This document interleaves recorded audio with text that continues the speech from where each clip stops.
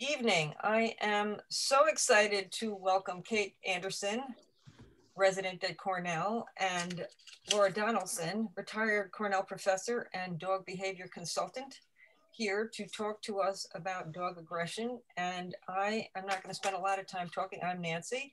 I'm representing Great Barrington Kennel Club. I'm going to flip it over right to Laura and then Kate so they can have as much time as they need.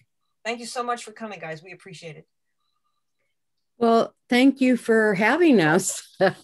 Dog aggressive behavior is, of course, it's always been around, but I think in the last several years, maybe over the last decade, there's been a really renewed interest in it, partly because of breed-specific legislation initiatives, partly because of the pandemic. So I hope that this will be helpful for all of you, especially those of you who are teaching classes, maybe working with clients, or who are struggling with this in your own dogs. So I am going to share the screen here. I'm going to haven't had dinner yet. Bring up my presentation. And so this is just going to be very general. Canine aggression, and honestly, I don't like to use that word aggression, partly because it's very misleading, tends to be used very monolithically, but also because it has become so culturally and emotionally laden in a negative way in our society, in US society particularly.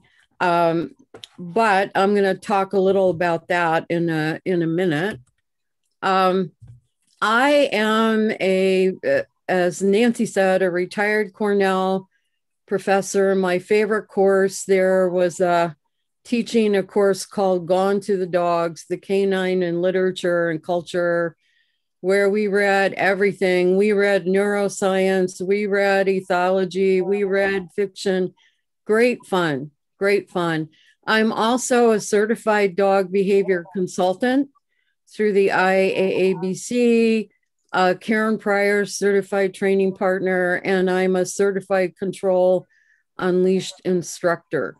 I've included my contact information. So if you have any questions after the presentation, 3 weeks from now, you wake up with a question about dog aggression, I would love for you to contact me and just feel free to do that, either through email or through my website, 4paws4directions.com. So just to interject here. Yeah. If you have questions, please keep them general and do not ask about specific dog situations or situations specific to your dog. It's a little hard for either Kate or Laura to address specific situations without knowing more. So if you have questions, we're happy to have you interject. Just make sure that they are more general, and we appreciate that. Thank you. Yes, great. That's very actually important. So the first thing to know is that aggression is a behavior. It's not a mental state or character flaw, which is how actually a fair number of people treat this term. And it's a normal evolutionary behavior in dogs. Every dog on the planet comes equipped to use aggressive behavior given a certain set of circumstances. It's hardwired in every dog. That's why they have canine teeth. That's why they come with growls. It's part of their normal behavioral repertoire. But it becomes a problem When dogs begin using it habitually to resolve conflicts, protect access to resources, or defend territory. So it's when dogs begin using this behavior on a daily basis to resolve problems or respond to conflicts that it becomes an issue. I do want to say that using aggressive behavior does not make a dog mean or vicious. It instead means that the dog is likely experiencing high levels of fear, anxiety, and stress. And one way to think about this is that dogs use behavior to seek relief. And behavior, so-called problems, quote unquote, are usually problems because the dog is using them to seek relief for anxiety, stress, fear issues, and other kinds of emotional upheaval. And so in that sense, aggressive behavior is a coping mechanism. That's how I look at it. It's a coping mechanism that is seeking relief, most likely for high levels of fear, anxiety, and stress, although a small number of dogs have neurological issues, they have medical issues, they are experiencing pain, because pain is a very, I would say, underdiagnosed reason for dogs using aggressive behavior. I'm a visual learner, so I try to have a visual, something visual for every concept. And I love this particular one. It comes from Dr. Emily Levine, who is a veterinary behaviorist in New Jersey. And it shows you most people, partly because of this word, aggression, it's a single word, think that aggression is actually a much more simple behavior than it actually is. But you can see here, underlying it is a whole network of interlocking circles, including genetics, physiology, environment, social interactions, early litter experience, even in utero experience can have an effect on a dog developing aggressive behavior and using it habitually as an adult. But of course, embedding all of this is learning. Aggression is almost always a learned behavior. That is, dogs learn that it works. Growling, barking, lunging are stop signals that are often very effective, and biting is even more effective.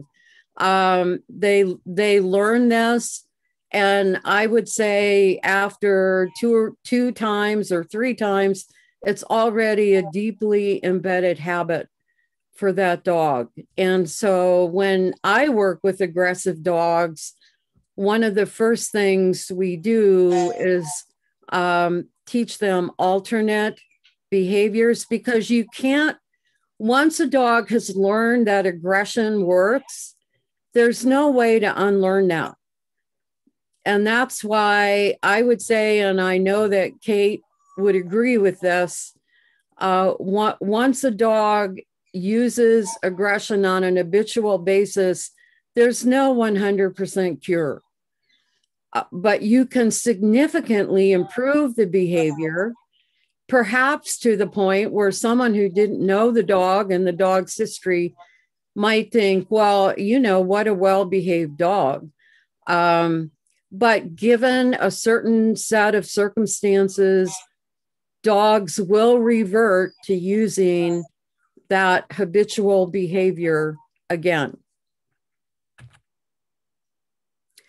And this is, again, about this term aggression.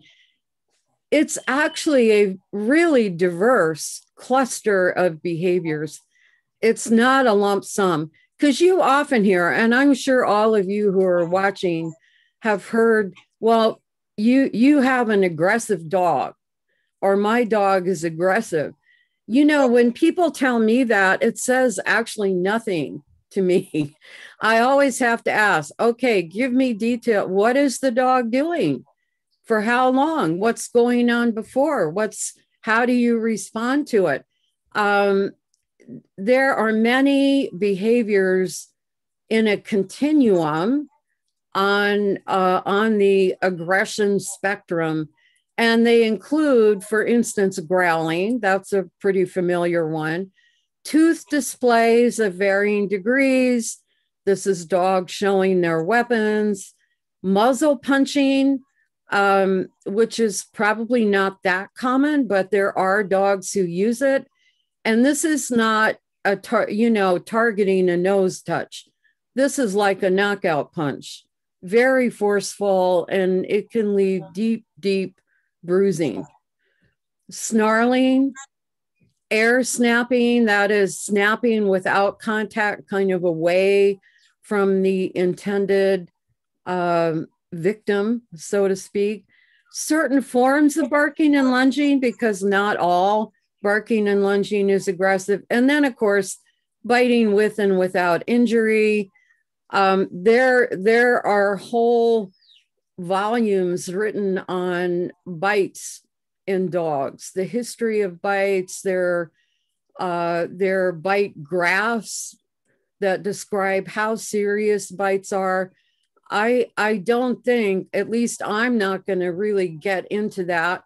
But if you have questions about bites, feel free to ask them after our presentations. And here are some signals that might be familiar.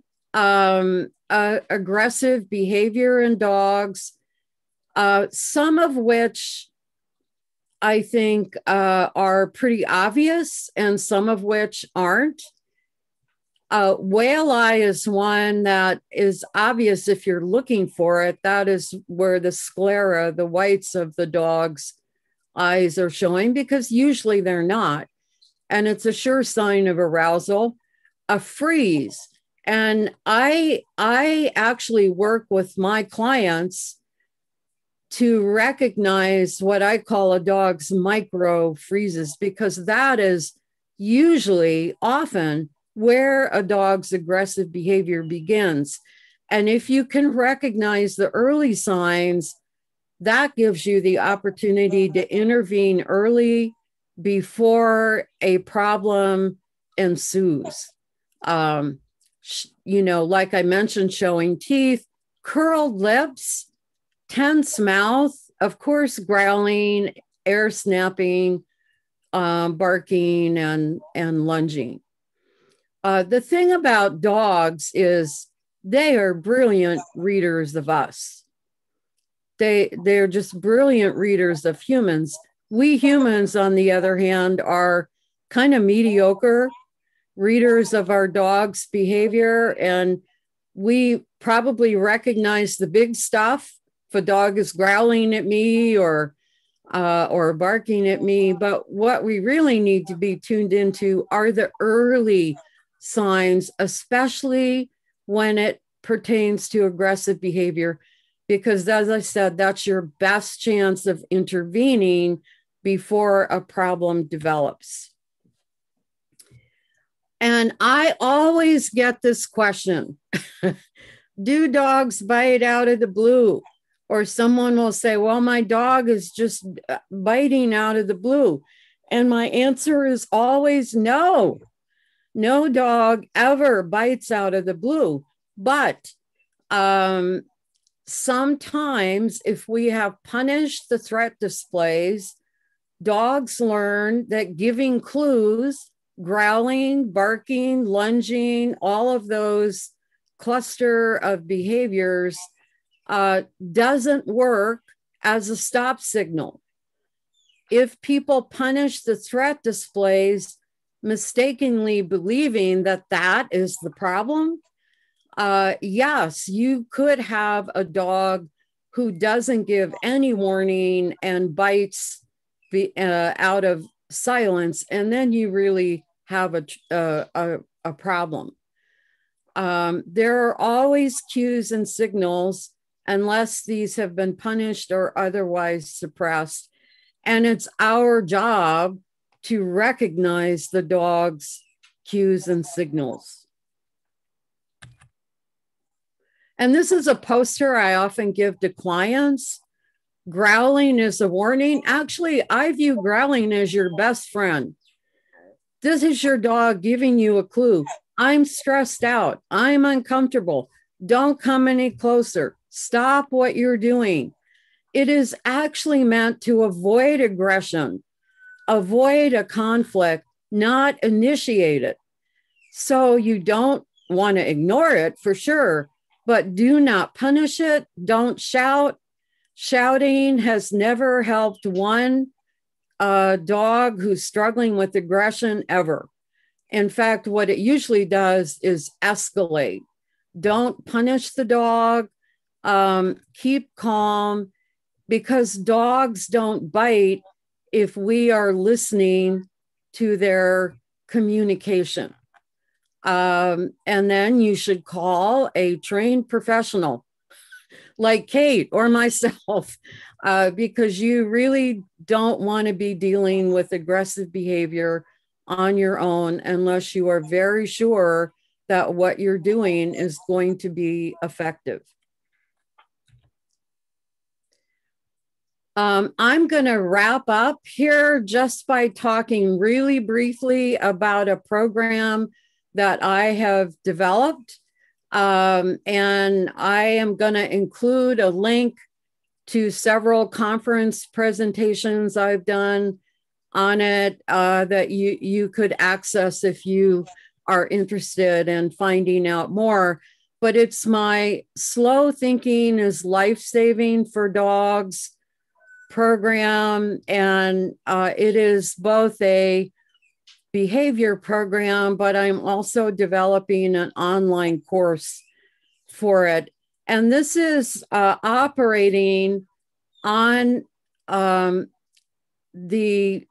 assumption that aggressive behavior, actually in humans and dogs, comes from the emotions, yes, but just as frequently it results from the faulty cognitive processing of social information and the inaccurate reading of external social cues. So a lot of dogs with aggression issues that I work with are doing what I call really bad risk assessment. They're reading the social cues and environmental information wildly inaccurately and often in a very distorted fashion.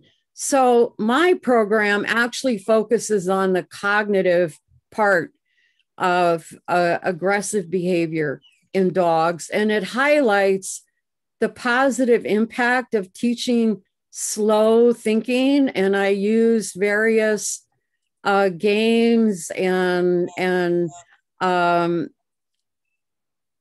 exercises, relaxation techniques to teach dogs cognitive reappraisal, how to reframe, problem solve, and actually interpret environmental information much more accurately.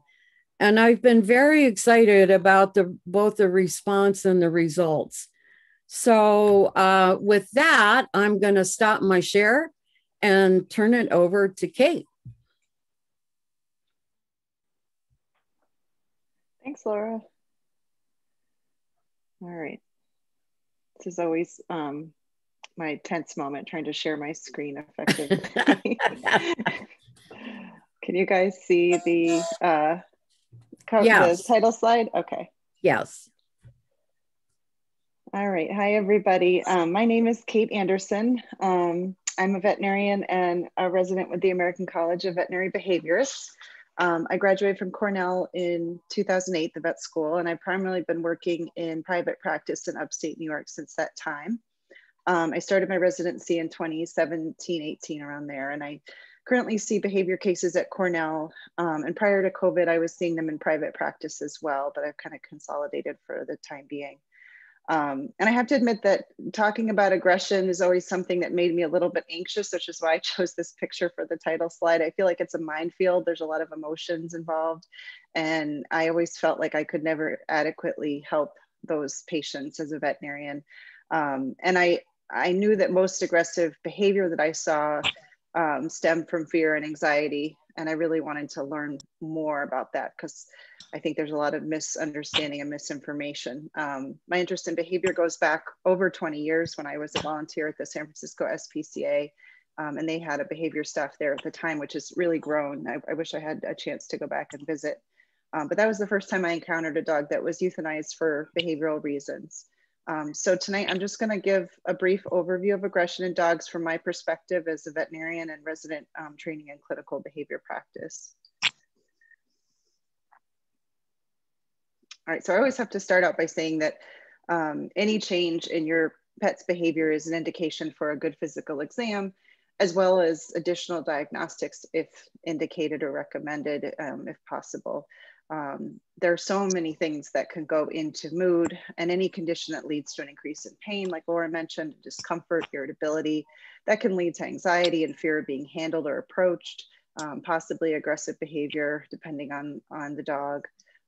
Diseases of the sensory system, the internal organs, the nervous system, endocrine and metabolic diseases, things that affect hormones, aging, they can all contribute to changes in behavior. So I'm not going to specifically address all of those medical causes for aggression today, but this is something I always think about whenever I'm diagnosing the underlying cause of aggression, because aggression in and of itself is not a diagnosis, it's just a collection of symptoms. So why do we care about aggression in dogs? And why do most veterinary behaviorists, I think, I did the numbers recently for a study, and I think over 20 years at Cornell, of the cases I could access, I couldn't get 100% of them, but over 70% were, you know, the chief complaint was aggressive behavior. And I think that's primarily because of safety. You know, I think you're more likely to act on a problem if there's a safety concern for humans or dogs in the environment. And it's a public health risk, and it puts the dog at risk of relinquishment or euthanasia as well. So I think that we have to think about both those things. And it's important to realize, like Laura commented, any dog can bite. There's no such thing as bad aggressive dogs and good dogs that would never bite. It's not a label for who that dog is. I'll talk a little more about that, but you know, no dog is 100% aggressive all the time. They may just have a lower threshold for displaying that behavior because of an underlying issue. But unfortunately, the best predictor of a future bite is the history of a bite. Like Laura said, once they learn that. The statistics here are sort of the statistics a lot of people put down when they talk about dog bites. Unfortunately, they're a bit dated and they're likely underreported. So 4.7 million dog bites per year in the US. Let me just move this over. About 80% by a familiar dog, and 12 to 20 people killed each year. There's really not much information beyond that fact. You know, we don't really record anything else. I think we do know that young children are more likely to be bitten on the head and neck, as something I think that's been looked at. And this is something Laura touched on. This is kind of my version of that visual when I was sort of starting my residency and trying to think about all these things, because behavior is complicated. There's no one thing that goes into a behavior. It's dynamic and it's constantly moving, but it's an interplay of learning, environment, you know, early life experiences. Today, I'm going to focus more on the brain development and hormones, amongst some other factors as well.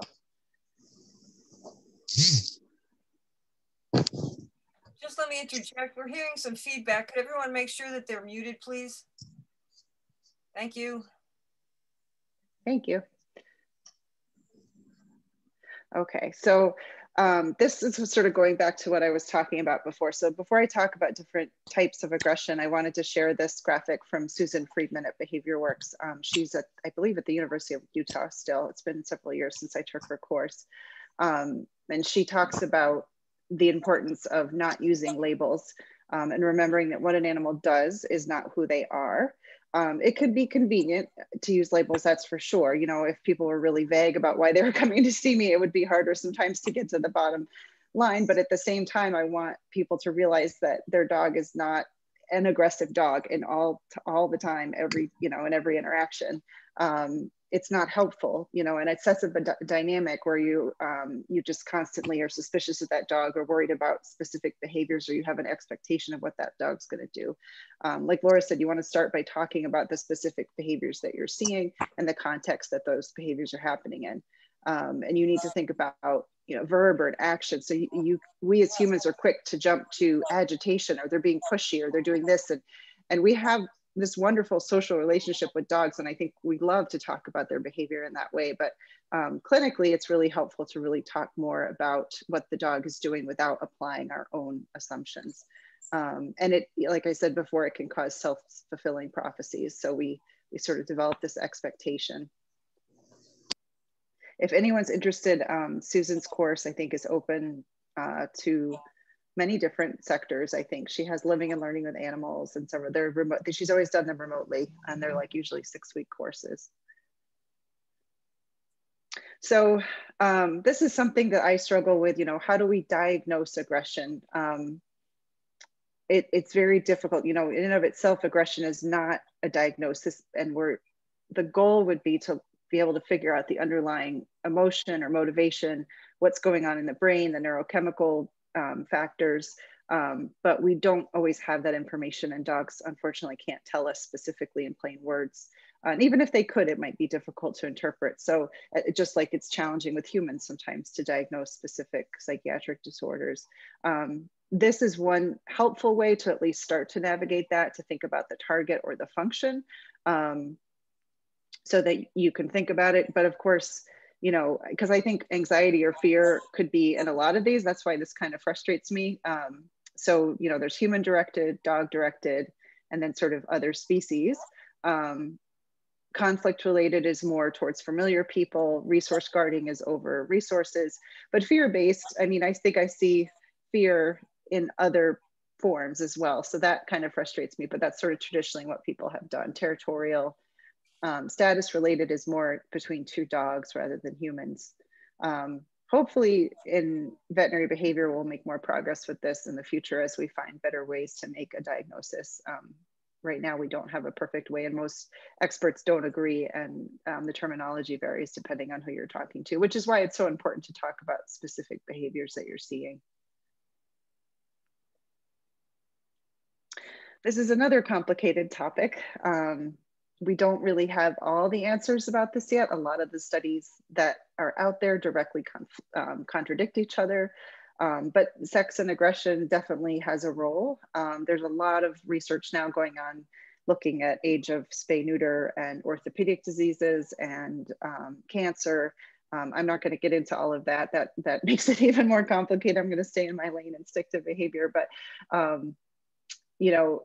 unfortunately, I think one thing to take away from the research is that we know a lot less than we thought. And many times people mistakenly think that spaying or neutering a dog will minimize the risk of aggression. And that's not always the case.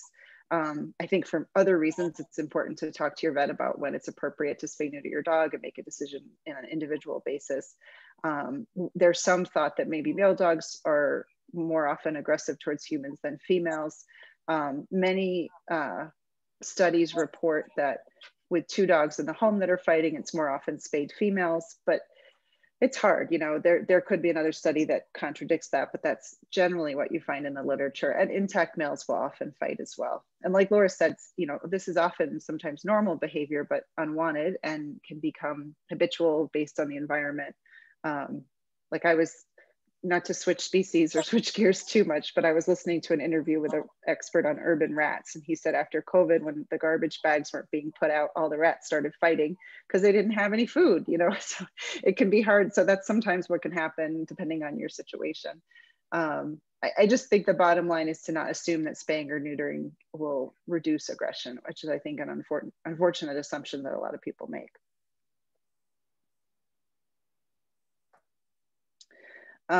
There is a critical development period in dogs. We do talk a lot about this, and obviously there's more that goes into the development of a puppy than just this period. And you know, there's a lot of misunderstanding about it, but generally speaking, there is this sort of more special period of puppies between about 4 to 14 weeks. It varies a little bit depending on who you talk to, but experiences during this time will, you know, more greatly affect adult behavior, more often what they are acclimated to and get used to. So I think more often we see omission of experience. A lot of times there's a tendency to say they were abused as a puppy, that's why they're so fearful. But I think more often what happens is they've never experienced it during their early life, and so they struggle to adjust. But a lot of dogs will be around things they didn't experience as a puppy and adjust. So I think it's not an absolute.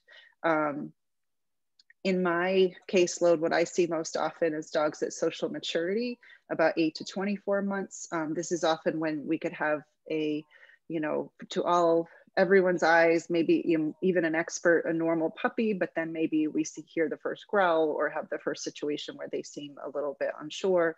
And that's when we start to see some behavior problems. And that's very difficult to predict.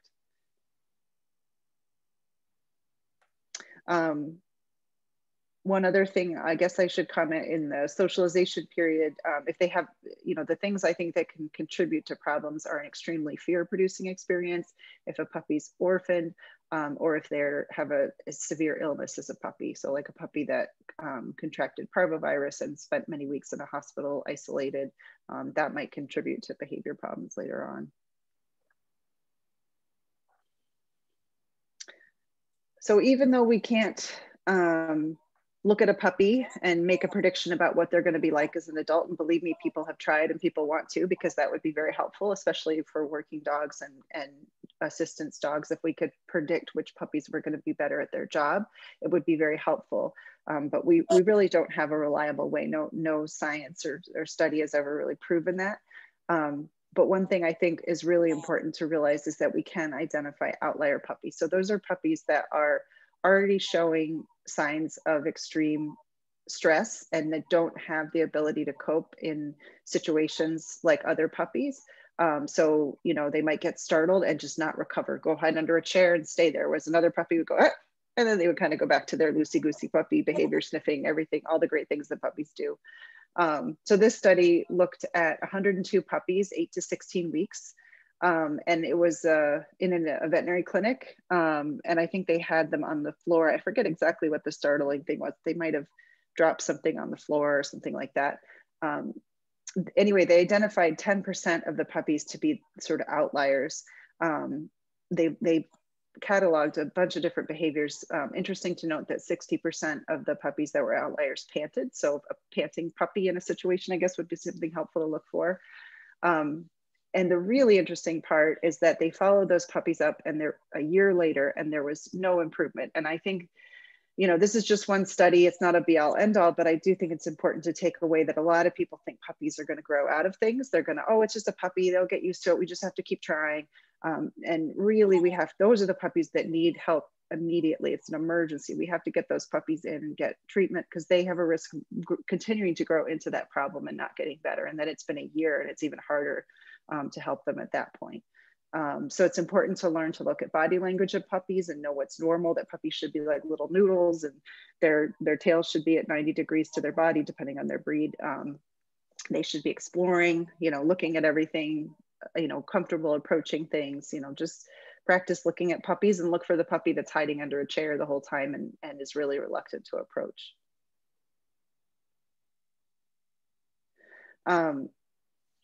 It's the behavior in the brain is something I think I didn't want to get too deep into all of this, but I think one common thing I hear is like, oh, my dog has selective hearing, is he doesn't listen to me, you know, he's not doing what I say. And there could be lots of reasons for that, from, you know, just not having learned that behavior well enough, not generalizing. But it's important to remember that one reason might be that highly arousing experiences can activate the limbic system, which overrides thinking or logical part of the brain. So, you know, they're not going to be able to listen to you because they're too anxious in that moment. And fear has a evolutionary function of a behavioral response that allows an animal to avoid an actual or perceived threat. So there's a reason that they have that, but it's frustrating because you feel like they're not listening or they're not doing something you want them to change in that moment. Whereas anxiety is the anticipation of an adverse event based on a previously negative experience. So for example, a lot of dogs come into the vet clinic anxious because they remember last time they had a shot or they had their temperature taken. And then emotions are an integral part of the stress response. So while a stressful experience can impair cognitive abilities and memories of specific events, it can even affect like positive experiences. But mild stress is crucial for focusing attention and promoting learning. But intense stress can just lead to a purely emotional response. So it's important to remember that during training.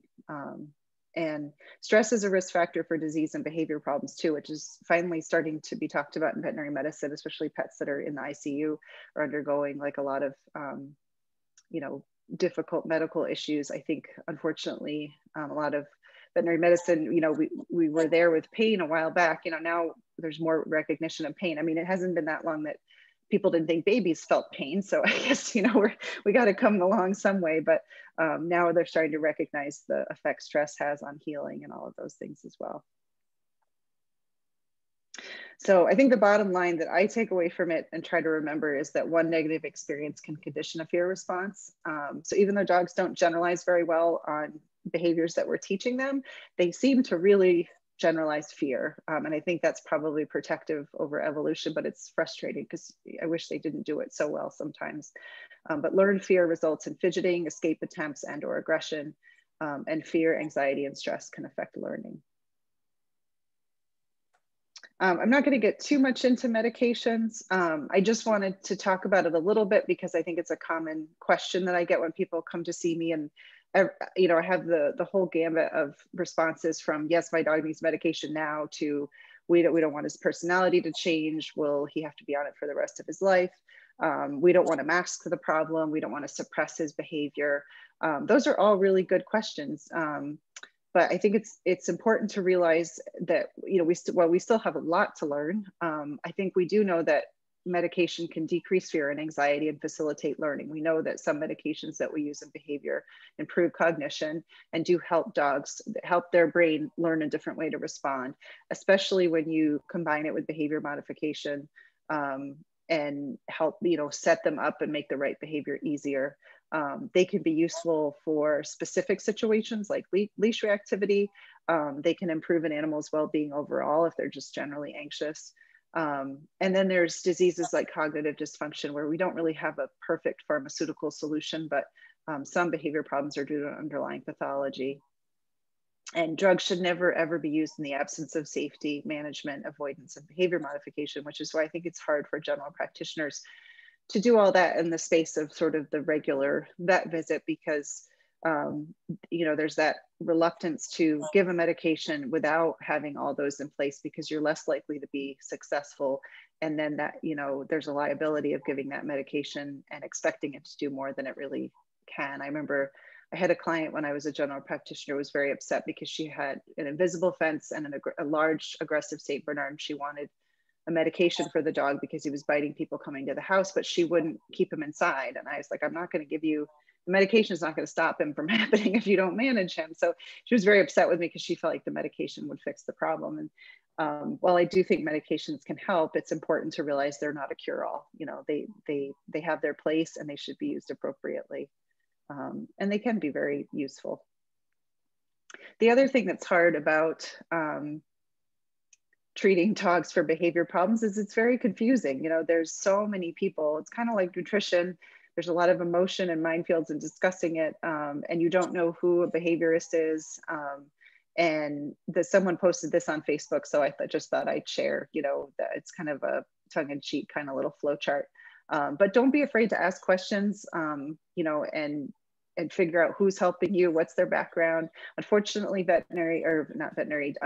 animal behavior, especially dog training, has kind of this guru effect, and people like to feel like they're, talking to this expert or someone who's really charismatic.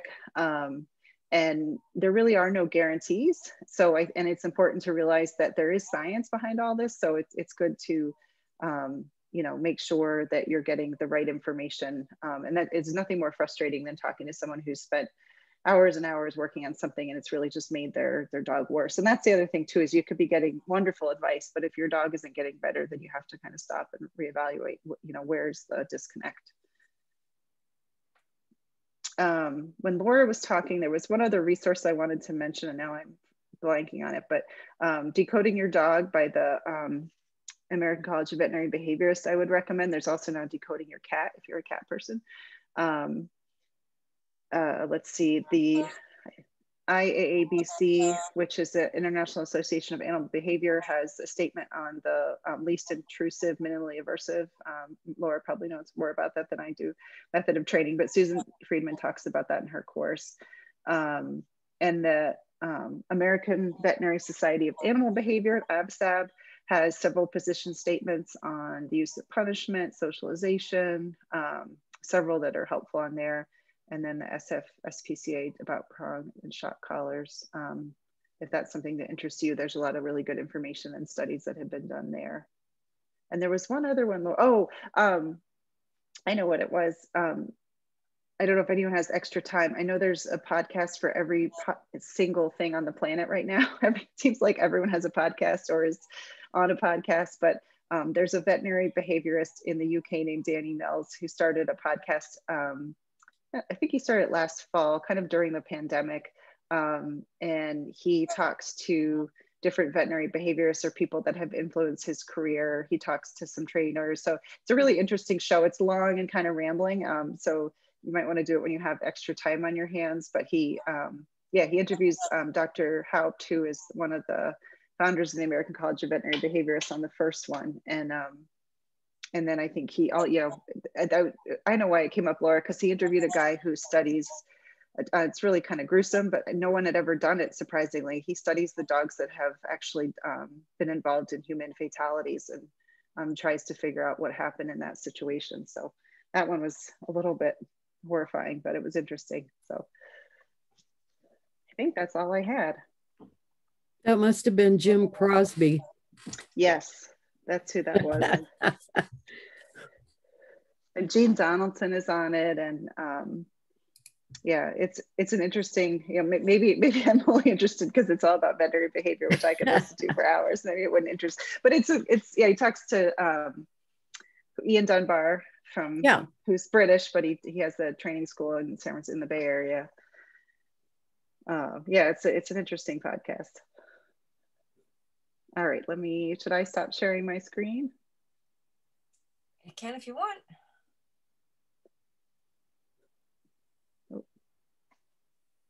If anyone wants the resources, I could share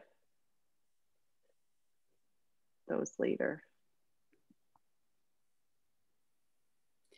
So I just have one request before we begin our freewheeling question and answer session, and that is when you're asking a question, could you show your video? I always like to be talking like face to face, you know, rather than to a name on a screen. So if people don't mind doing that, that'd be great.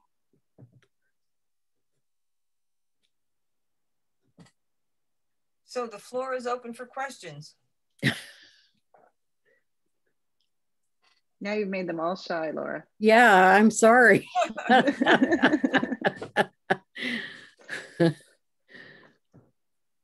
have a question for Laura. Yeah. For both of you. Do you think that there are dogs, and I know that you touched on this, but I started to think about a professor and something that he had taught to me, and I think I zoned out trying to figure out what his perspective was on it. So for that, I apologize. But do you believe that there are dogs who genetically are simply too aggressive and react impulsively and cannot be treated with medication, behavior modification, and have to be euthanized? So, and again, I'm sorry if I missed it, said that, but I just started thinking about him in my head. Uh, well, let me just say, are there dogs that are born with screws loose? Yes. I mean, that's a very non-scientific response. Are there dogs that have neurological issues that predispose them to this kind of behavior? Yes, but I would say they are extremely rare. They're rare. And I've never worked with one. I've worked with dogs that I think both Kate and I have mentioned that actually pain, for example, is a really underdiagnosed etiology for aggressive behavior. So there are neurobiological reasons that dogs use aggression, but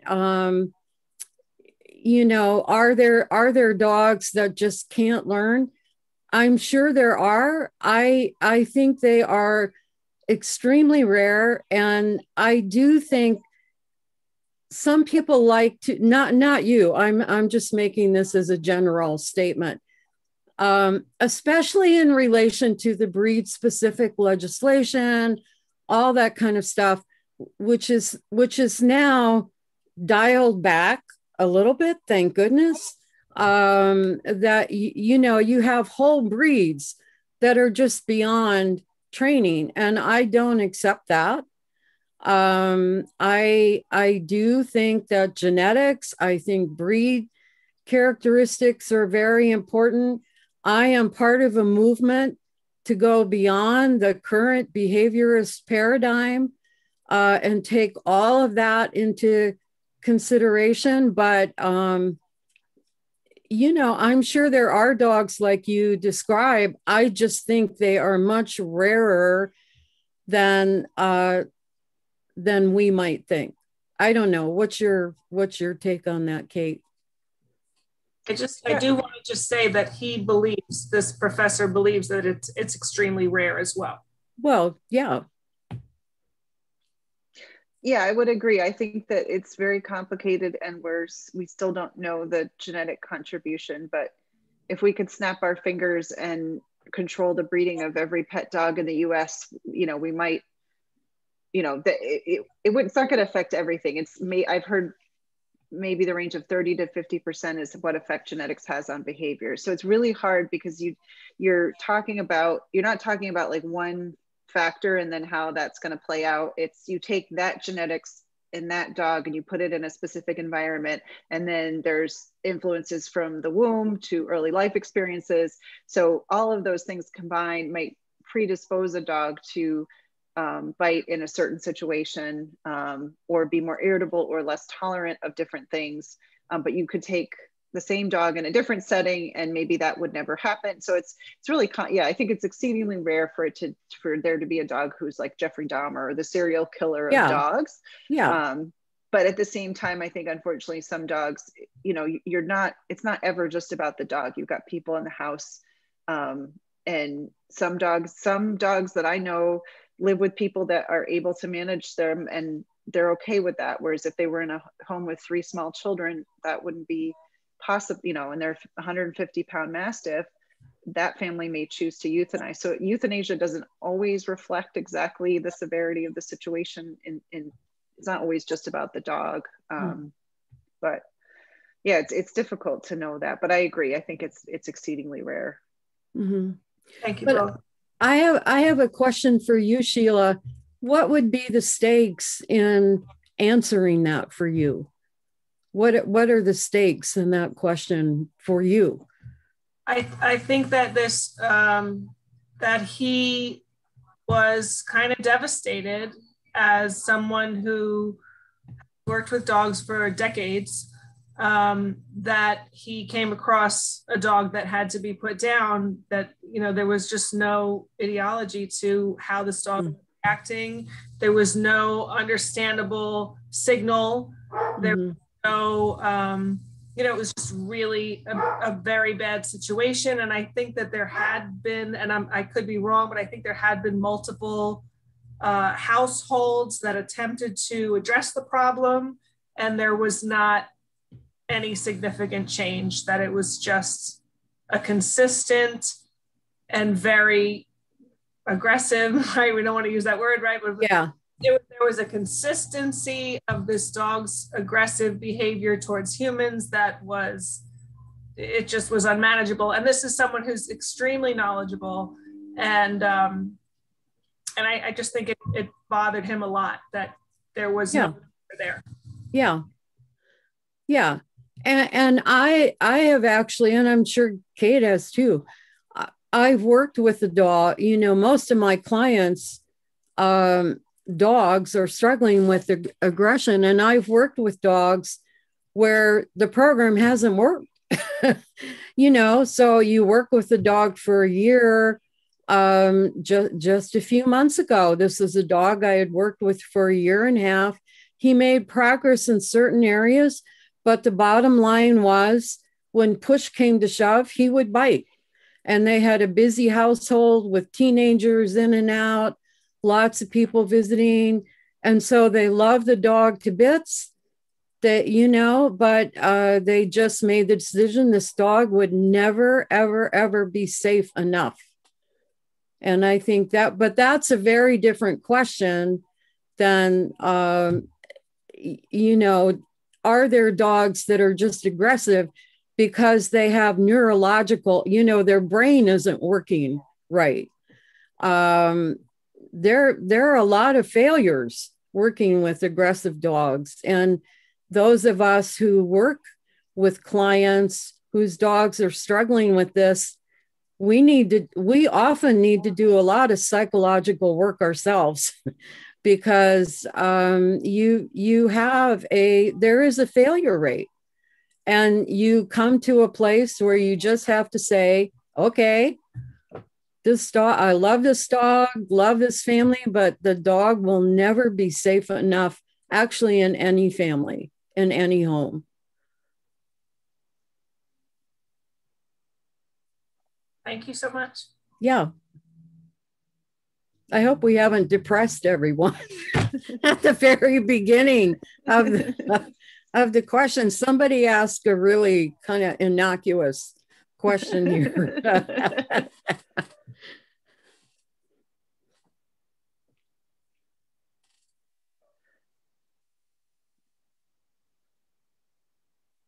I didn't break the group, did I? I'm sorry. Somebody asked a question.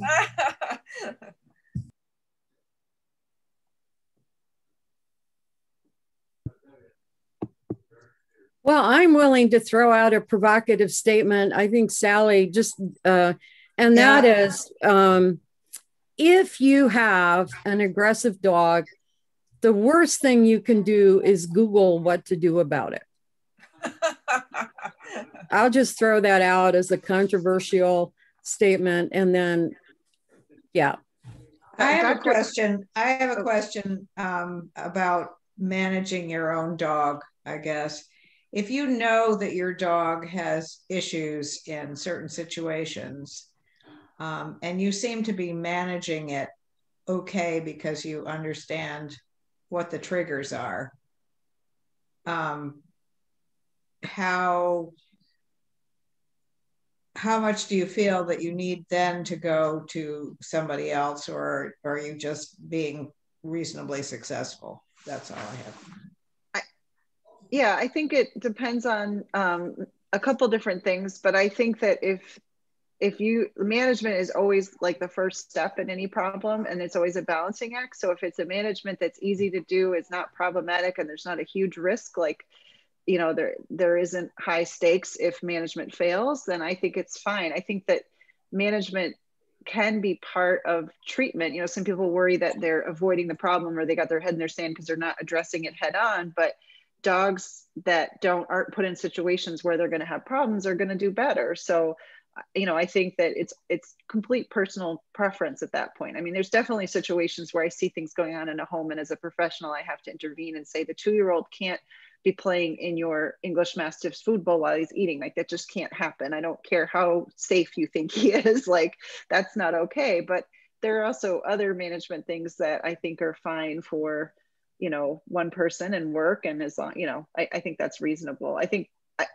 that's the hard part too about diagnosing behavioral problems, is there's a component of, you know, what's a problem for you as the person with the pet, you know, versus, you know, what's acceptable to one person may not be to another. So is it the dog's problem or the human problem? That sometimes is hard to figure out.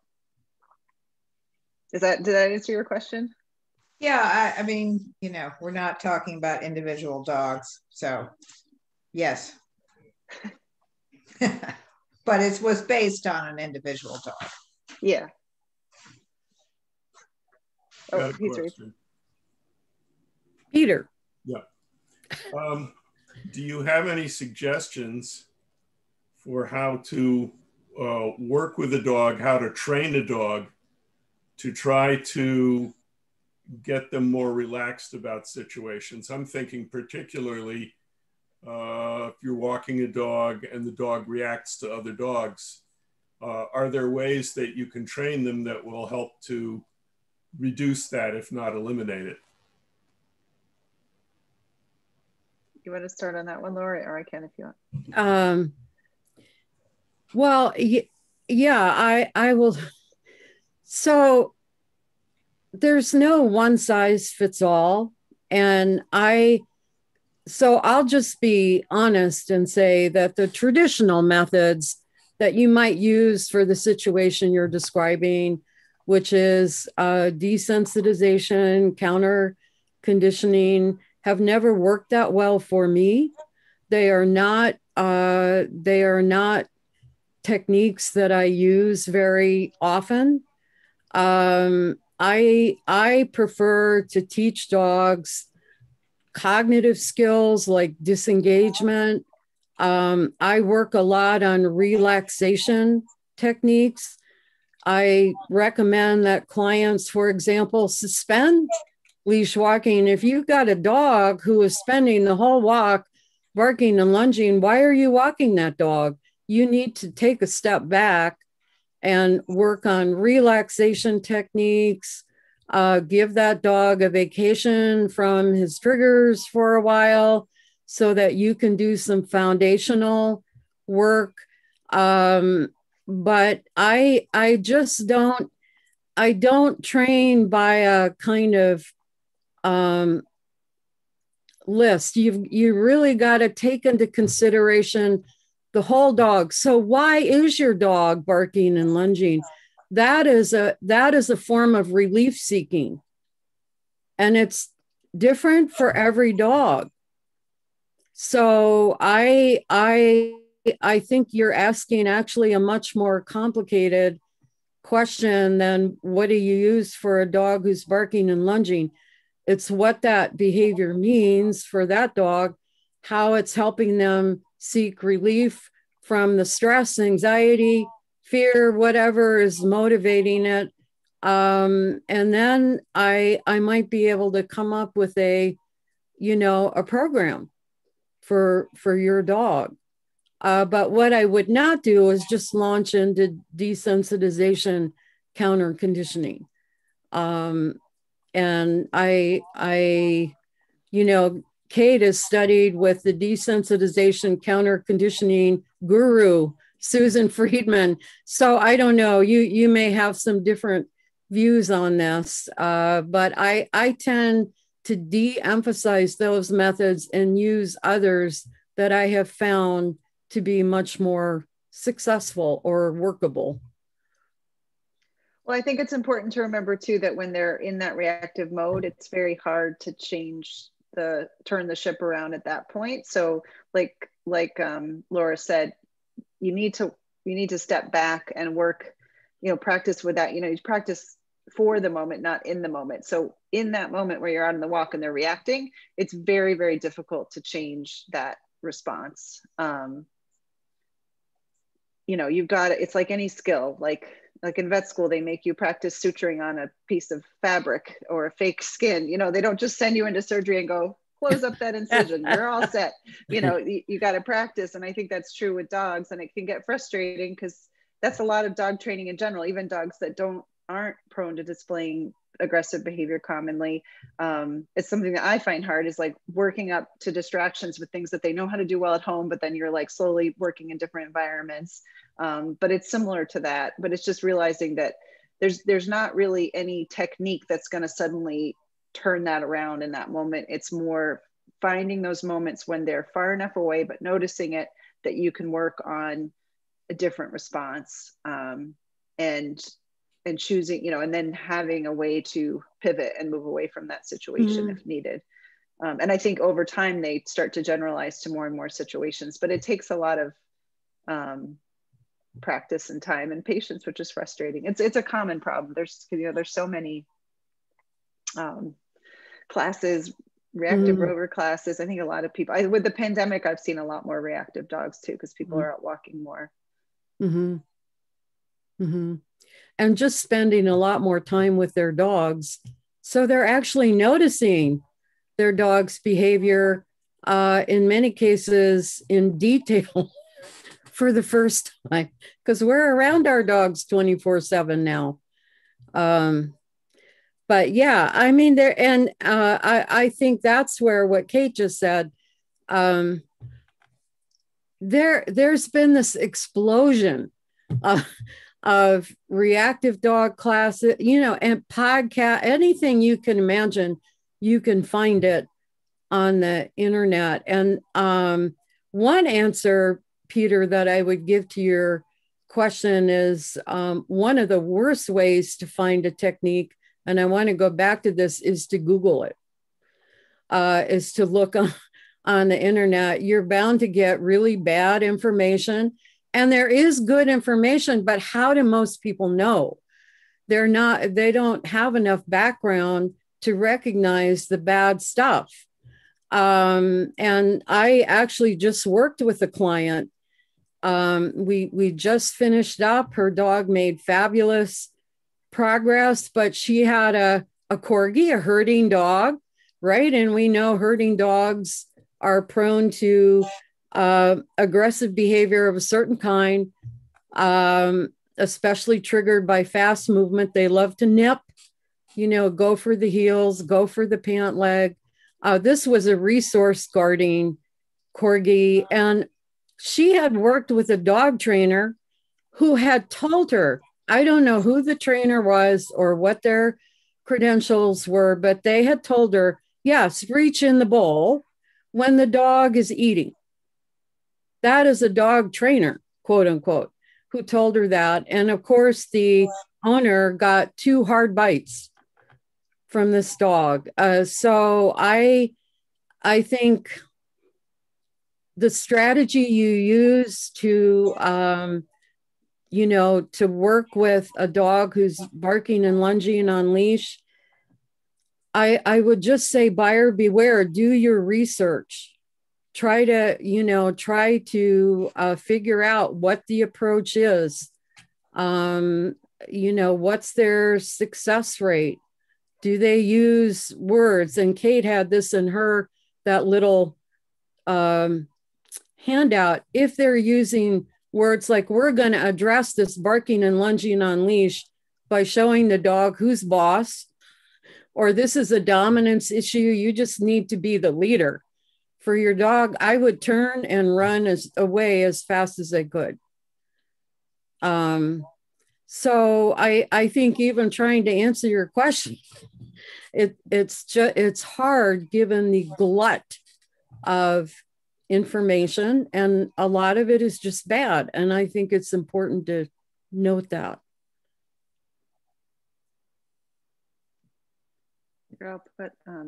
I put the resources in the chat. The ABSAB has a position statement on choosing a trainer that's really helpful, like what questions to ask and sort of how to figure out if they're a good fit for you.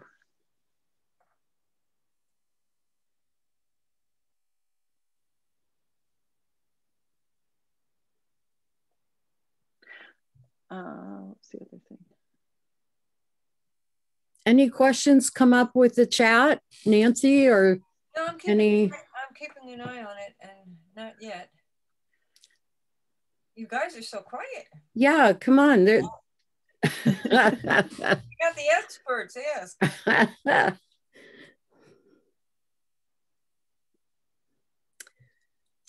Can you talk a little bit about, I've had a couple of people mention this to me recently. They have a young dog and they have an older dog, and the older dog is sort of winding down in life, and they've noticed that the relationship has changed between the two dogs, and the younger dog is getting a little bit, and I put this in quotes, aggressive. I would use the word assertive, but these folks have used the word aggressive. Can you comment a little bit about that? Yeah, that's a common problem when you have even if they've lived together for a while and seem to have a stable relationship, as one dog ages, their body posture might change, their ability to respond. And especially if you have a young dog that's kind of reaching social maturity around that time, but even sometimes later, you can definitely see a change in a predictable relationship. And I think that's hard for us as humans to understand. I don't know how well we take care of our elderly. I guess you could make an argument when we're not the best society for that, but we have we have this idea of like dogs, looking up to their elder dogs as leaders and protectors. But I think there definitely is, and it's dynamic too. It's not like they constantly have, every situation there's one top dog, but I do see younger dogs challenging the older dog. I've seen older dogs be attacked, and one sadly was killed from having a seizure. But I think anytime an older dog is showing signs of illness or slowing down, sometimes that can trigger aggression, and there is definitely intervention and treatment needed at that point to keep everybody safe. It can be a really dangerous situation. Yeah. Those the people who because I have an older dog, and because I have an older dog, I'm the expert because my dog was aging before their dog. I don't know anything about this. It's not reached that situation where the dogs are fighting. It just sounds to me like the younger dogs are sort of feeling their oats and pushing the boundaries. Yeah, I definitely think that happens. They'll defer to the older dog, to one dog for a while, and then they'll be like, wait a second, they're not going to be so quick to respond. And like if the younger dog is reaching social maturity, that's kind of like they're testing the waters to see what they can do or not do. Right. Yeah, and I think those of us who have reached a certain age can empathize with the older dog.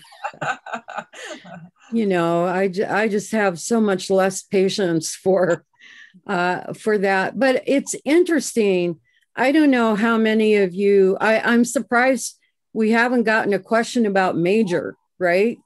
The Biden's dog in the White House, who's now out for training again, because he's had a few biting episodes. But Champ, the older dog in the White House, I don't know if you remember the controversy when some newscasters really disparaged him. He's an older dog. He looks a little frailer, because he is older. He's 13 and in a German Shepherd, that's, I think I heard he was 14. I was like, oh, or God. 14. And I saw him like hobbling along. Yeah. And so I sometimes look in on the Facebook page of Champ and Major. And, my comment was we should treat older dogs like many cultures treat older senior people as elders, not elderly. Because they do have a certain wisdom. They can be crotchety, but I think they've been through a lot. They've survived. There's a lot they can teach a young dog, just like an elder who's a human can teach the rest of us quite a few things too. But I thought that was a really interesting kind of microcosm of some of the attitudes about aging, whether in dogs or humans in our society. I think some people have abandoned dogs when they get to be a certain age. And I just find that heartbreaking. But anyway. So since you brought Major up. Major. I knew it. You opened the door, Laura. What do you think about Major? What do you guys think? I love Major. I would take him in a heartbeat. I would. I do think, I mean, this is such a good example of, you know, dogs are creatures of habit, right? And so one day he's living in a very familiar environment, and the next day he's in this chaotic, you know, place called the White House. I can't imagine what it might be like to live there. I'd probably never sleep. But I think for Major, talk about your fear, stress, and anxiety. I think he's a dog who probably was not socialized to deal with a lot of crowds, a lot of what we might call sudden environmental changes, like a Secret Service agent suddenly coming around the corner. But I think what's more interesting to me is not actually that Major has struggled, and I hope he's getting help, and I hope it's positive reinforcement, and I hope they're not actually using the choke chain that he has on most of the time. I don't think they are with this training. But what I found more interesting was the public reaction to it, and what people were saying on all sides, you know, across the spectrum about it. And that's where this term aggressive reared its head again. You know, aggressive dog in the White House. That actually was one headline. So it's too bad they didn't send Major to Kate or me, because there are veterinary behaviorists, I think, in the area that I've tried to reach out to them. I think Amy Pike did, but I was going to say, no, and I feel bad for President Biden, because I see some statements from him that are trying to defend Major and say, really a lovable dog. And that's what a lot of my clients feel like. It's like they own this menace to society, and they feel judgment. And obviously, if there's a safety issue, you know, we don't want anyone they have to take that seriously and protect the public. But at the same time, it doesn't mean you can't love a dog or have a bond with a dog if they've bitten someone. It just doesn't immediately put this stamp on them. And yeah, I think more about our management of the dog rather than the dog. You know, we're putting the dog in that situation where they're like the White House, where they're just not ready to cope, and so hopefully they'll I'm a little skeptical. I don't really know that much about the trainer that they went to, but I'm a little worried about it. Well, the first trainer was a police dog trainer in Delaware, and you can read into that what you want. I think with the trainer in Washington, I don't know who it is, but I've heard assurances through very reputable people in the dog training community that it is positive reinforcement training. He's out of board and train situation. But this is to get back to Sheila's question.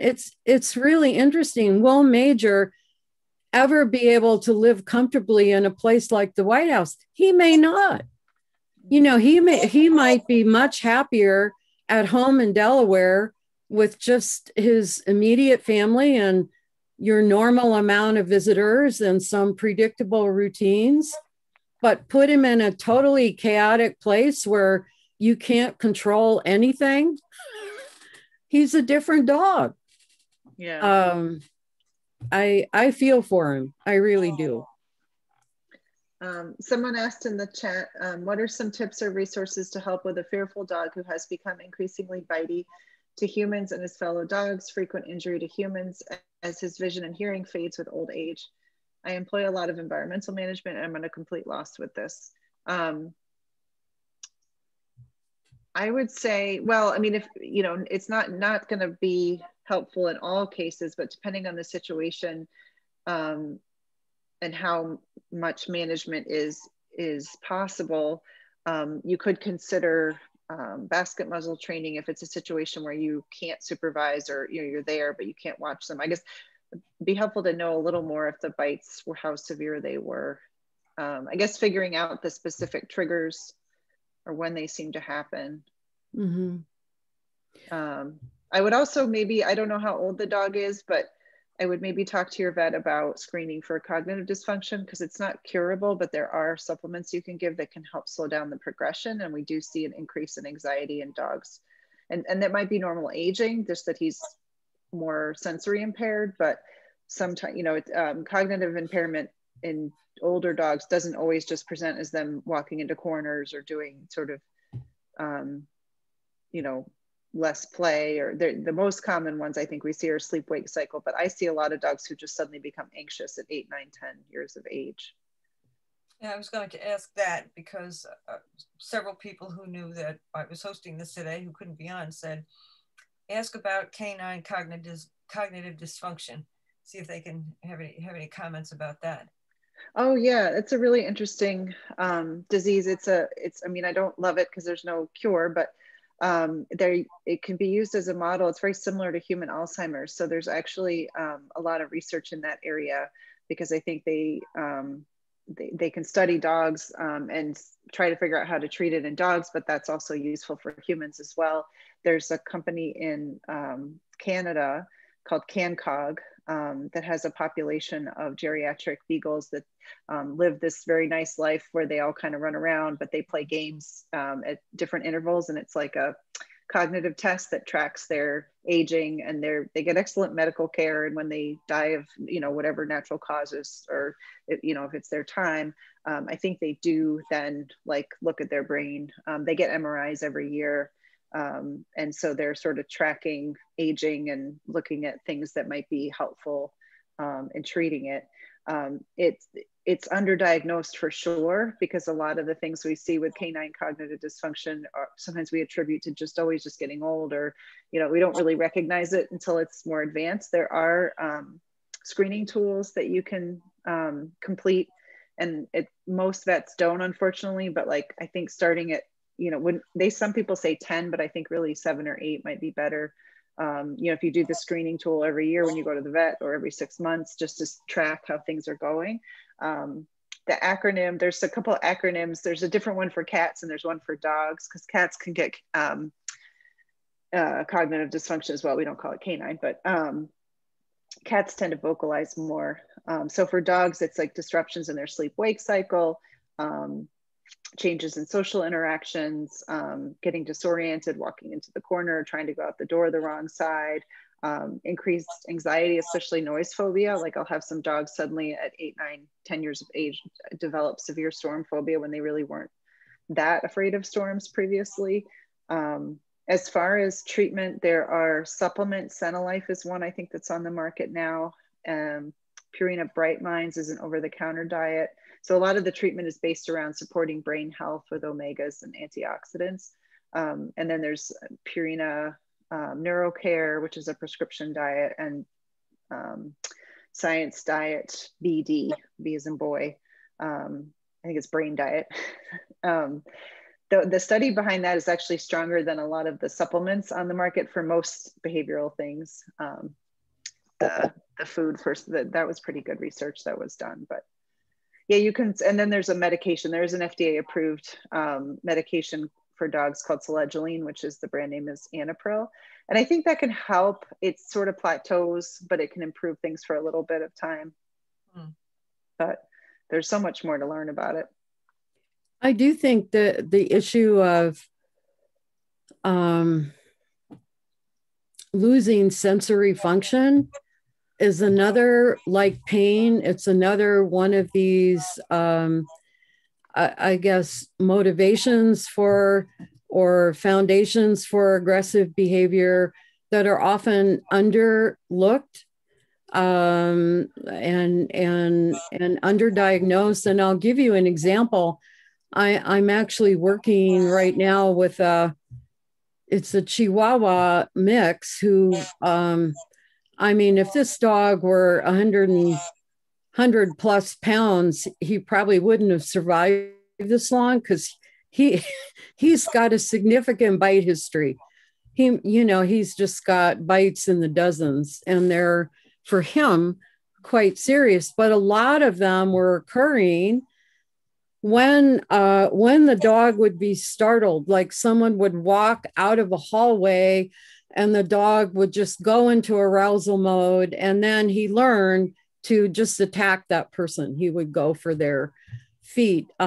Similarly, if he were sleeping, and this is true for a lot of dogs, and you reach down toward them, they startle. And sometimes if they startle out of sleep, the first thing they do is they'll bite or nip. So I thought this was very interesting because it seemed to me it had a lot of visual impairment involved. Why was the dog startling when people walked out of a hallway from darkness to light? So they actually took the dog to a canine ophthalmologist, and it turned out he only had about 50% function in his eyes. And this was a rescue dog. They didn't, the rescue hadn't diagnosed this, but I'm not sure what we can do about it. Because as Kate said, there's honestly, when you've lost eye function, unless it's something like a cataract where you can do surgery, there's not much. But I think for managing the dog and keeping the dog safe, and also keeping the dog from rehearsing the behavior, we now have a much better basis for figuring out really appropriate ways of doing that. Like teaching the dog an I am moving cue, really warning the dog if you're going to be walking out of a low to high contrast place. But I think this often happens in older dogs because of the sensory decline that just comes with age. If they can't see you and they can't hear you, they get startled a lot more often. And, it can become almost reflexive to growl, bark, lunge, or even bite as kind of compensation for that. Yeah, and I don't always have the best luck with them, but they make like hoop harnesses. So it's like a harness, and then there's like a lightweight hoop around the front. Yeah. So the dog could feel when it's getting close to something. It doesn't work with stairs, obviously, because they're gonna go over they won't feel the top of the stairs. You have to gate that. And then also they make like little scented stickers you can put around, scented little padded things. So I think you can refresh them so the dog gets to know that this smell is at the top of this stairs, right, or at this door. Which is more a navigational thing, but I don't know if that might help with boundaries for other animals in the house. And the one thing I should say too is that, unfortunately, there aren't that many veterinary behaviorists. I think there's only 65 in the US, but many of them offer vet-to-vet consults, which is more, sort of less involved than going directly to a veterinary behaviorist. I know many of them, the Tufts has a long waiting list, and there's one resident in Massachusetts, Dr. Kirby. I figured Kirby, she's got a hyphenated name, Madison maybe. I have her information somewhere, or maybe it's Taylor Kirby. Anyway, I can look it up. But the ones that do vet to vet, you go to your primary care vet, and they have to agree to do it because it's something that they would have to facilitate. But basically, they can give you'll get like a report with recommendations from a veterinary behaviorist. So if your vet is having trouble figuring out how to give you enough help, but it's not something that may need like a full consult, that's a really good way. There's a veterinary behavior practice in Florida. Lisa Radasta does vet to vet, and Dr. Pockle in Portland, Oregon also does vet to vet. Lisa Radasta does emergency ones too, which is helpful. She'll do really quick ones if it's a situation that needs to be addressed immediately. I don't know. Oh, go ahead. Is there any sort of resource where these names can be accessed? Yeah, if you search, I'll put it in the thing.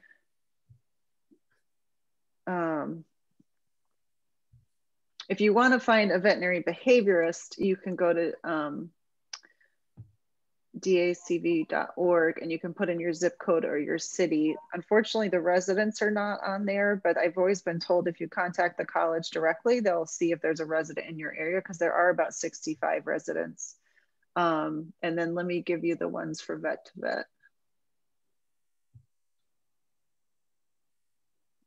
It's these days too, I mean, even before COVID, it's a great use of technology to be able to get help, you know, no matter where you are.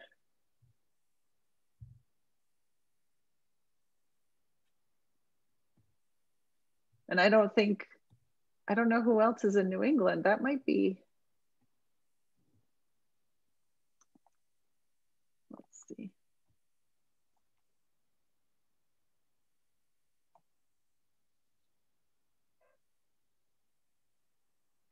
I don't know how long a waiting list Tufts has for behavior. Last I heard was like 5 months.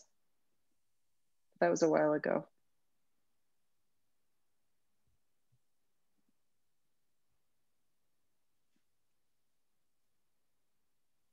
Oops.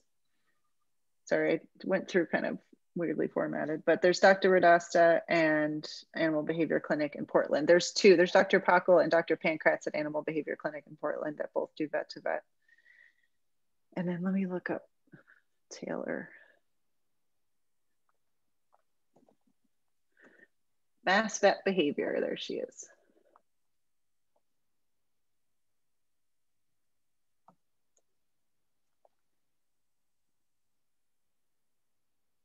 Taylor Kirby Madden. I was close. I said Madison. She used to work at Angel, but now she started her own. So I think she goes to a VCA one day a month, and she's in Dennisport, which I don't know where that is. Is that in the South Shore? I'm actually wondering if, because I'm assuming, and if Great Barrington is like the other dog training clubs I know of, that you have members teaching classes.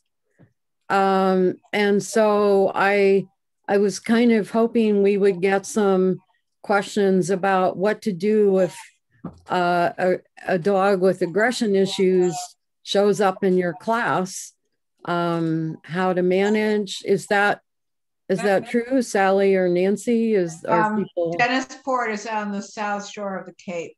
Just so you know. Okay. Yeah. I teach scent work, but the club does not specifically hold classes. Oh, okay. We are an all breed. We are an all breed club. We are more functional in terms of holding trials than we are teaching. They used to hold obedience classes. One of our other members who was on the call had a training facility, but she's retired now. Okay. So what would you recommend? Because I'm sure people are in classes where there are aggressive dogs. My take on it is remove my dog from anywhere near that aggressive dog. Well, yeah. And that goes back to the one negative experience, right? Yeah. All it takes is one traumatic experience. But if you are the instructor,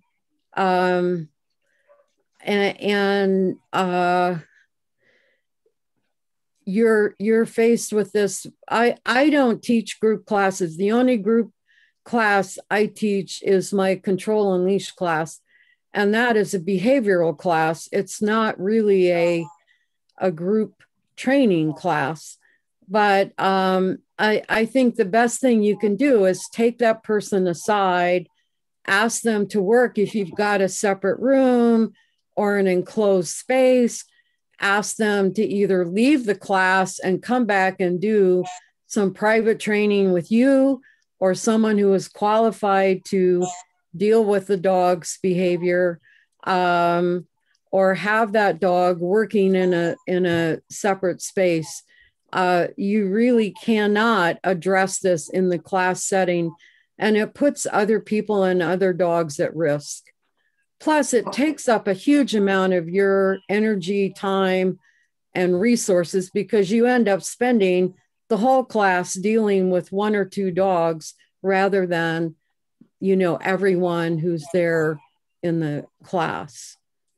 The classes that I teach are scent work, so dogs do not tend to interact. Right. They tend to be on their own. But I'm hypersensitive to that because my partner dog, whom I lost last year, was attacked in a class early on when she was 6 months old, and she never got over it. Yeah, and she was fearful and occasionally aggressive. Although there was never any incidents, but she acted out when she was afraid. And so I'm hypersensitive to not allowing dogs to interact in my classes. Yeah.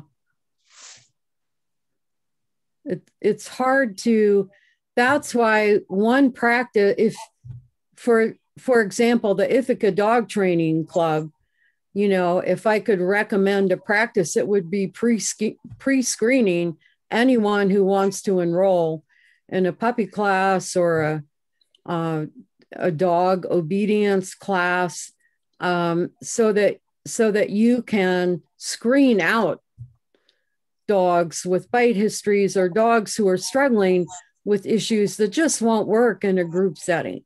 They really need one-on-one help with a professional.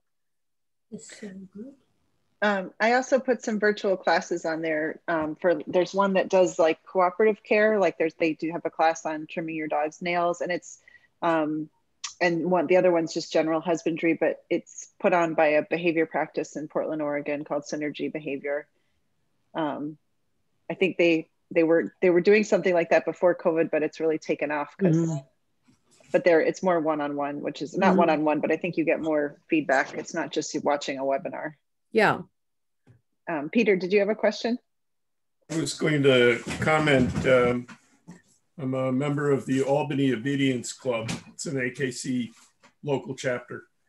And in training classes, they encourage the trainers to keep the dogs as separate as possible, to keep them on a short leash when they're entering or exiting the building, to keep the dogs away from each other when they're moving from their crates into a training area or back into their crates, and so on. So they try to minimize the potential for conflicts between dogs. They just sort of recognize that that's a potential risk when you have a group of dogs, and they encourage keeping the dogs as separate as possible to avoid the risk of conflicts between dogs. And that does seem to help, but it's pretty clear also that if a dog has a serious aggression problem, they would eventually ask the person to withdraw the dog from the class.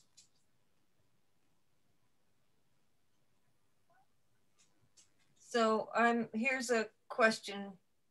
How much of a spike do you foresee in aggressive dogs adopted during COVID due to poor socialization through no fault of the owners? It's certainly a hot topic right now, and it's been a topic for a while too.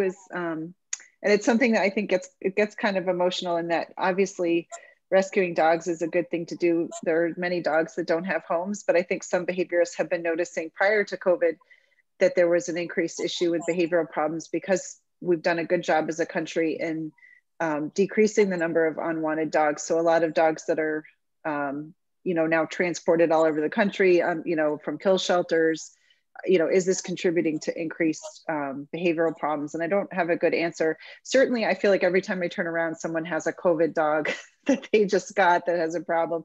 But I also am seeing some pets many pets that have had problems prior too. So there's some early studies that have been coming out trying to get a handle on it in surveys, but we might be too much in the middle of it to really know whether the forest or the trees, like whether we just feel like we're seeing it because everyone's talking about it. I don't know. What do you think, Laura?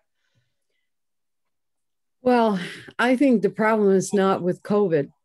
I think the problem is with the explosion of rescues of all kinds, many of which don't do their due diligence with the dog and adopt out dogs who have aggression issues. They have actual bite histories. I mean, I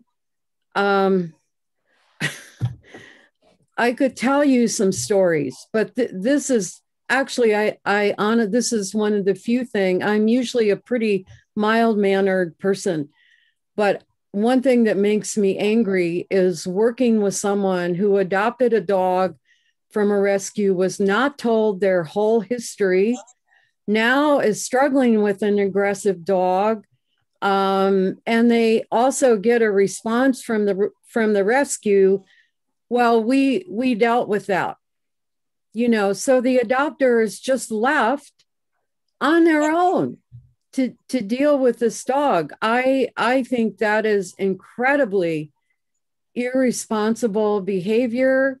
I will say this year, I've had an unusually high number of dogs that have had to be euthanized for behavior reasons. More this year than any year I've ever been practicing. And at least two of them, one of them was a dog, and I'm not going to name the rescue or the breed of the dog, who came with the bite history. The rescue had sent the dog to a 3-day board and train shock collar camp. And then they said the aggression issue was resolved. They adopted the dog out to this person who was a single person, busy work life. And the dog, within 2 days of arriving in her house, bit 3 of her friends. And then just like a month ago, started biting her. And she called the rescue and they said, good luck, because we solved that problem. So this is another one. I think this dog was not safe. And I didn't think we would ever be able to make this dog safe enough to be in a regular home. So the dog was euthanized. But I see this as a greater issue with rescues than anything that has to do with the pandemic or COVID. And I'll get off my soapbox now. But I would say, I think that is now a huge problem in the dog world and the dog training world. So I'm just being blunt about it. But I think it is something that those of us who work with the fallout from that, who work with these people, really, I feel like we have to deal with this. Yeah, it's hard. Know. When I was I do have to always remind myself, when I was in general practice for many years, that I would see lots of rescue dogs that fit very well into their new home. Yeah. And adjust, with some adjustment, but did very well. I think it is hard now, being biased, because I do feel like I see the worst case scenario or very difficult situations. I feel like actually things are a little bit better, because I feel like Cornell wasn't seeing as many behavior cases. So when I first started my residency, every case was, you've got 2 weeks to fix this dog, or we're going to euthanize it. Yeah. I was really depressed the first year of my residency.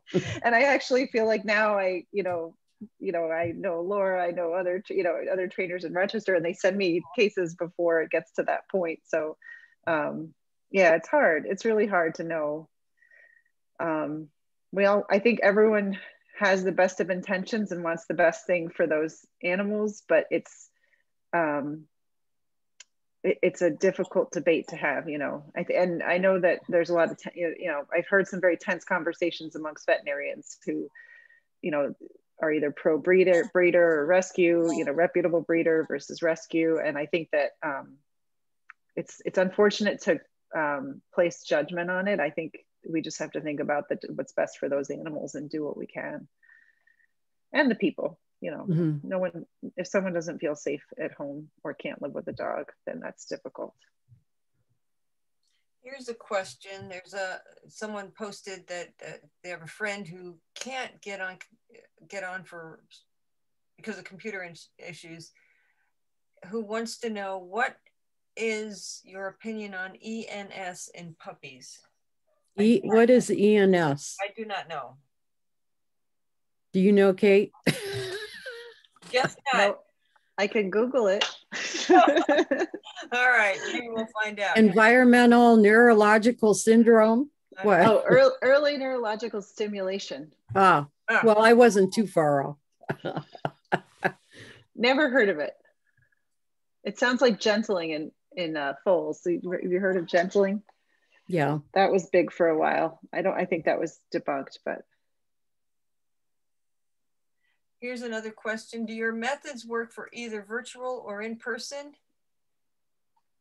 I guess that's to you, Laura. I'm not absolutely sure. It doesn't say.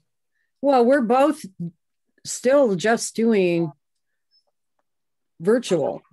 I'm still only doing Zoom sessions, although I'm going to start outdoor in public places, occasional sessions, probably next month. But here's what I would say. Here's what I've discovered, because for the last year, that's all I've been doing, just like Kate, is online Zoom consults, one-to-one behavior consults. And for most of the dogs I work with, it actually works better. It works better because dogs who worry about the environment, dogs who are struggling with aggression issues, dogs who are struggling with territorial or fear issues, if you actually come into the household, that adds a whole nother layer of stress onto the dog. And usually you spend the first session dealing with that, getting around it. There are many things that are going on. I've actually found that I can do much more productive training specifically with dogs struggling with aggression issues in my online format. Mine is a little different from Kate's because I have ongoing sessions with these dogs, and I do a lot of real-time coaching through the screen. So we're actually doing training exercises. I'm working with the dog. I'll work with the dog outside. People join on their cell phone, and we'll do a walk. We'll go through exercises outside. But I have actually found it to be more productive for dogs struggling with aggression, and I'm keeping it as a permanent part of my offering. I really am. I think it's been a boon. I think it's actually been very productive. Yeah, I agree. I think as legally as a veterinarian, they FDA, well, some of the practice acts, it varies from state to state. In Massachusetts, I think it's similar to New York, but it's always been understood that we would see our patients in person in order to make a diagnosis and prescribe medication. And vets have always been very resistant to any sort of telemedicine because they didn't see a lot of added benefit. I'm not speaking for everyone. There are vets, I think, who saw the benefits, but I think for behavior, I probably will continue to do parts of it remotely because it is, I can have a much calmer conversation, feel like people can listen more. They're not stressed about their dog. It's not very helpful to sit in a little exam room for a long period of time talking while their dog is barking at everything that walks by. Depends on the dog, but it's often a very stressful experience. So I think I'm going to continue to incorporate that as part of the very first initial meeting, and then do a follow-up in person, and then maybe another follow-up remotely. It's been really, really helpful. It's kind of not that anything really good came out of the pandemic, but I'm actually really glad that we're at this place with learning how to do all these things. The early neurological stimulation is something that my dog's breeder has done with her litters. She has Shepherds and Labs. And I have to say that my dog, I really truly believe, has benefited benefited from this. It's just, you know, playing with the toes and playing with the ears and rubbing and turning them around and just generally touching them and giving them stimulation and interaction early on. Yeah, there was a study in rodents that showed that if I mean, it sounds so sad, but they took pups away from their mother and they didn't get any tactile stimulation from their mother when they were a certain age. And they just discovered that those pups didn't develop the correct cortisol receptors in their brain. So if they were dealing with a stress, they couldn't actually downregulate the cortisol. And so there's all kind, and I think there was more to the study than that, but I think, yeah, there's definitely something to, you know, early handling. I think they have done studies too, looking at like puppies and kittens being handled at certain ages by people and how does that affect their behavior later. I don't know anything about like the neurologic component of it, that there's a specific goal in mind with that, but I think any sort of, like, it's been shown that shelter dogs benefit from deep massage. Like I think any sort of tactile, because dogs are very, and dogs develop an affinity and a social structure, you know, connection with people. There's also been studies that show that oxytocin levels in dogs and people increase when we do massage or stroke dogs. So I think there's probably something to it. I just never heard of that specific method, and I don't know what the well, I think it's an offshoot from what they've been discovering with preemies when they're in the incubators in the hospitals, that if they aren't touched and they aren't held and they aren't, you know, even if they're too little or too undeveloped to get really out of their incubators, that the nurses come in and touch them and talk to them, and I think that this is just an extension of that research, which has been, I think, pretty well proven that it's extremely effective and makes a big difference. Are you familiar with the puppy culture program? Yep. Highly recommend it.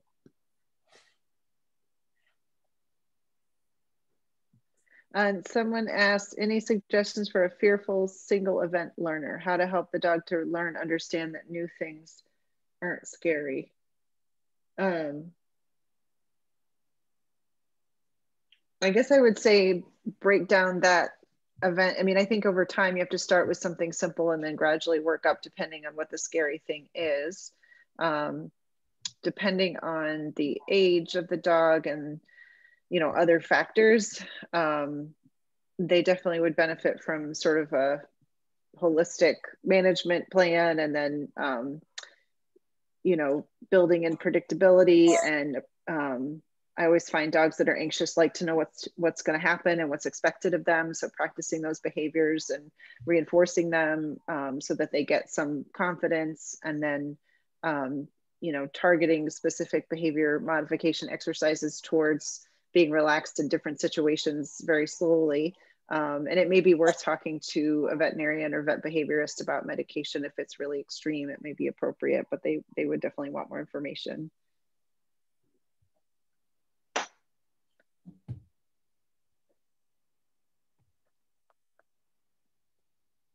think that might be it. It's okay. You guys must be quite tired. We ended up getting a good amount of questions. It's just getting people to ask the initial one. Yeah. Once somebody breaks the ice, people will chime in. I just wanted to say thank you again for this program. We're so delighted to have you. And I'm sure all of us have learned a great deal. You're welcome. We really appreciate your time. Very valuable. It was terrific. Getting a lot of wonderful thank you, great info. This was great. This is great. Thank you. I enjoyed. This is totally great. Oh, good. Good. I'm definitely going to rewatch this, and I'm really grateful to all of you for putting this forth, because it's been really interesting and really informative. So I'm going to definitely watch it again. Yeah, it was very good. Thank you, everyone. Great. Thank you. Bye. Thanks for your time. Everyone stay well and safe. Yes, go pet your dogs. Yeah. Don't hug them, but pet them. All right, I'm just going to copy all of the information that you posted in the comments. So, actually, you can save it as a file. I can. How do I save it as a file? Let me see. Just go to the dots, save chat. I am. Go to the, click on the chat button. Wait, click on the chat button. And you see the button, it says file, and then 3 dots on the lower right-hand side. And it says save chat. I see chat. Look down to where you're typing a message. Yeah. Yeah. All right. Hello. Yeah. Back. All right, there we go. There it is.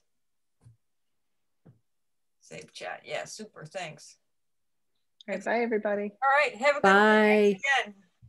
All righty. Good night, all. Bye. Bye.